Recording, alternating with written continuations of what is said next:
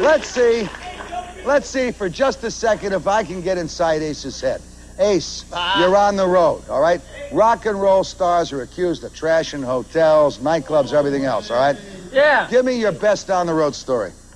Well, you know, there's probably give it to me. I don't know, man. There's a dozen good ones. Well, you know, a lot of rock stars get bad raps. You know, you're on the road 3, 4, 5 weeks at one point in time, and you don't have a chance to see your family, see your friends, you know, and you get frustrated, you know.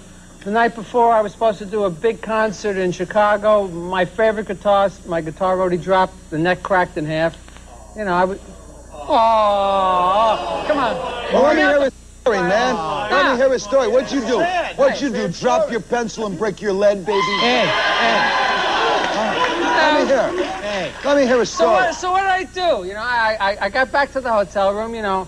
I had a couple of beers. Next thing I know, a TV was flying out the window. What's those things, I mean, you know, I got to tell you, here's other things. Before I threw the TV, I made sure nobody was down there.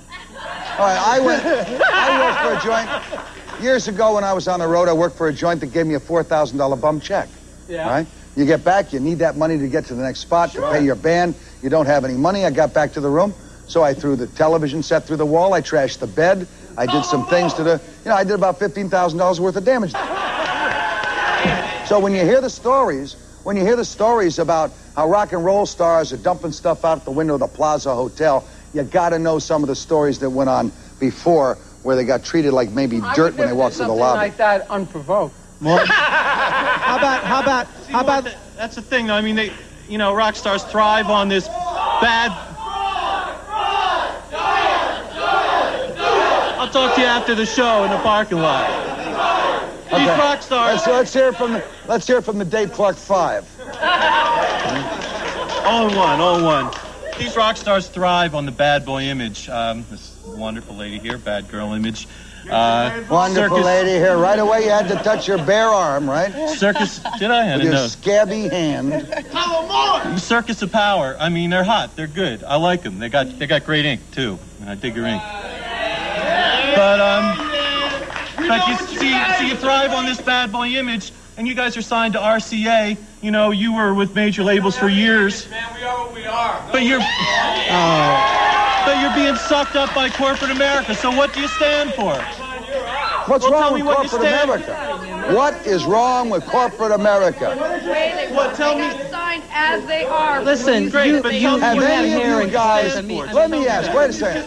Wait a second. Zip it a second. Zip it, you fat jerk. Zip it. All right?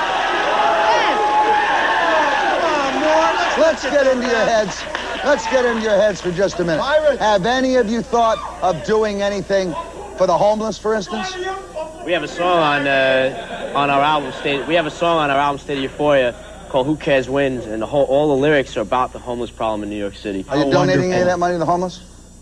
We have no idea how to work this. Make more. If you're donating your money to the homeless, if you're gonna write about it, then stand behind it. If someone would start. Shut up! Just tell him, Ace, zip it. Hey, chill out. If someone would come to us, we've said numerous times we'd be involved. We did stuff for the American Indians. The homeless problem in New York, we're right behind it. Someone come to us. Where do we donate the royalties? Is your publisher donating some of his bottom line profit? Some, I write for many publications. Some do. What publications? Name the ones that do. Name one. He says some do, but he has to ask. I want to know what magazines you've written for. The issue is not who I've written for. Are you? I'm the IRS. What's that matter? One publication. Name one. That I write for? Yeah. Who are you? I've written for Billboard. I've written for the New York Post. When?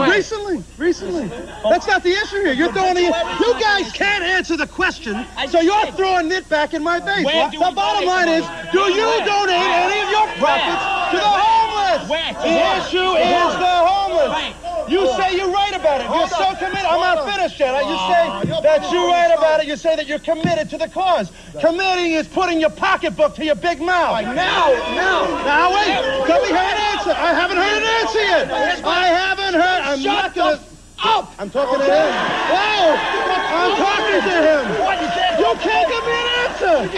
up and let me talk. Hey, let him answer. Hey, he's talking. Let him talk. Let him talk. Let him talk. We did. Go ahead, let him talk. Let him talk. Let him talk, Johnny. Say On now. August 5th, we did a benefit show at the Ritz for the Megaforce 5th anniversary party.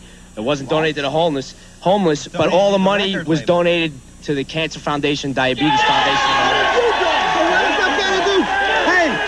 I've written about things. I've written for the Musicians Assistance Program, which helps the musicians, our very own, baby. In this audience, I see people from Circus Magazine, people from Crank, all national publications. How come nobody knows who you are? Hey, you know something? You just haven't been reading the right publications, my friend.